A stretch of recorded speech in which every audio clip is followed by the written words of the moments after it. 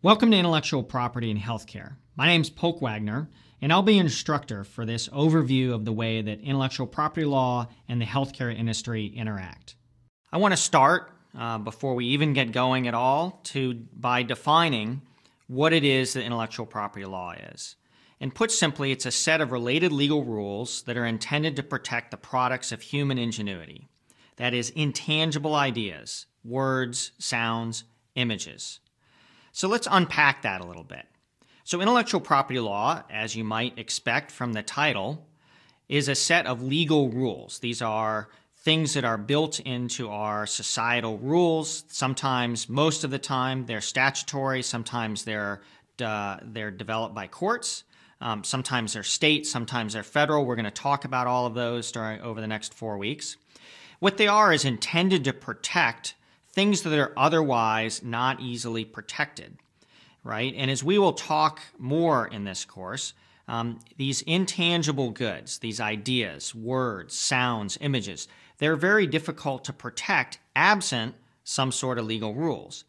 That is, it's very different than, say, your property that your house sits on, for example, where you can build a fence or you can take other steps to protect that property. An intangible asset, such as your ideas, words that you've created and written down, sounds that you have emitted, images you have created, those are not protectable absent some sort of legal rule. And that's what intellectual property law does, is it is a set of rules that's intended to protect those things because they would otherwise not be especially protectable.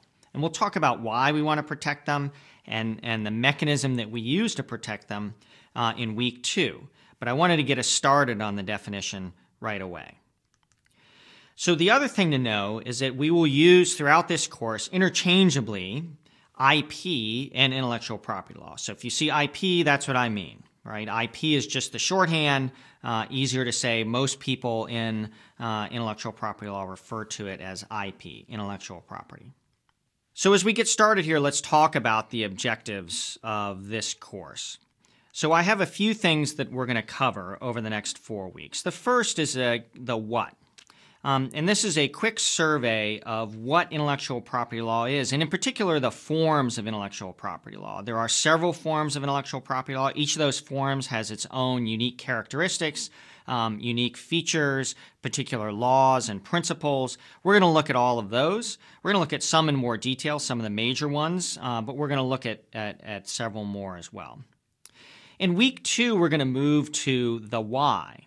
What is it that intellectual property law does? Why does it do that? What's the theory behind it? What are the ideas that sort of underlie the way that the law works? How do those ideas actually operate? And then in week 3, we're going to talk about alternatives to intellectual property law.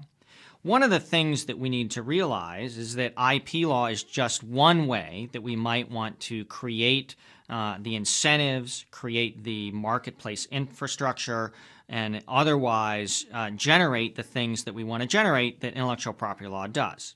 And so we're going to talk in week 3 about some of the alternatives. Many of these we actually use. We may not think they're as good, but we do actually use them.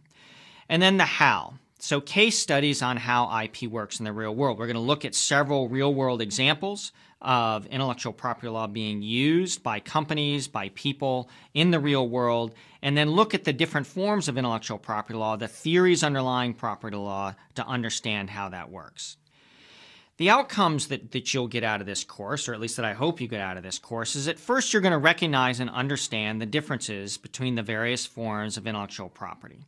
You're going to be able to see a kind of IP. You're going to be able to see what people talk about, say, for example, in newspapers or in businesses about types of IP, trademark or copyright or patent. You're going to understand what the difference is between those forms and how that plays out in terms of the way that they're used.